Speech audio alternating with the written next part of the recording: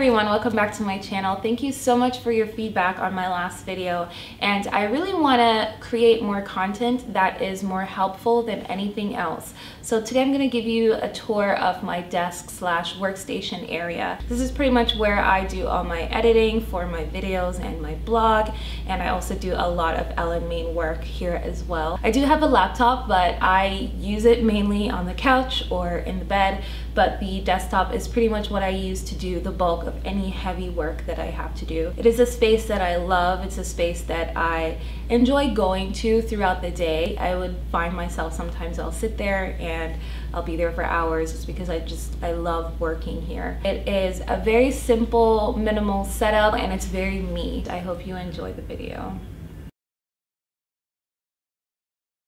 My desk is a ladder desk that we bought from EQ3. I believe it was maybe $200. The great thing about this is that if we ever move into a bigger space, we can always add on to it because it comes with extra pieces. We can add shelves, we can add another ladder. So it's really great, and it's a very practical piece of furniture that works really well for our setup. My chair, we actually bought 4 or 5 years ago from Kijiji for $40. So it was a great buy. It still looks great to this day, and it is one of the most comfortable chairs I've ever sat in. I have a faux fur rug here sitting on the chair. I keep it on the chair because I use it for a lot of my flat lays or any of my photos that would require a really nice, pretty, fluffy background. I just recycle my diptyque candle jars. I use it to house my succulents, and basically I just keep the little plastic pot in there and I surround it with sand. I also have another plant here. This is the Weekly Times. I picked it up from CB2 a while back, and it just works out really great. It's nice and clean, and I just have it on one of these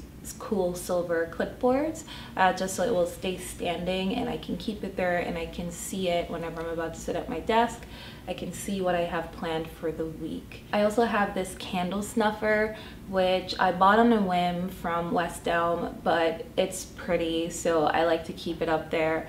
I think it just adds a little touch of personality to the area, and that's also what I was thinking too when I bought this really pretty blue floral box from HomeSense, and this was maybe $15, and it's just really great for housing any wires or cards or anything like that, little trinkets, pens and stuff like that that I don't necessarily want out, but if I need something really quickly, it'll be in that box. I have these really cool pencils that I bought from Cloth and Paper, and I will post the link to the website below.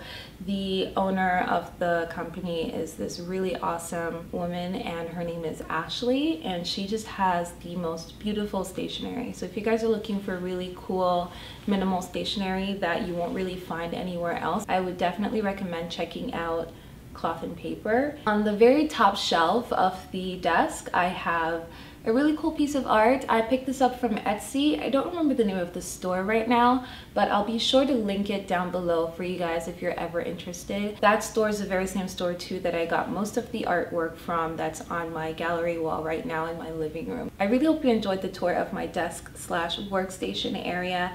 If you guys have any questions, please feel free to ask below. If you haven't already, don't forget to thumbs up and subscribe if you want to see more videos like this.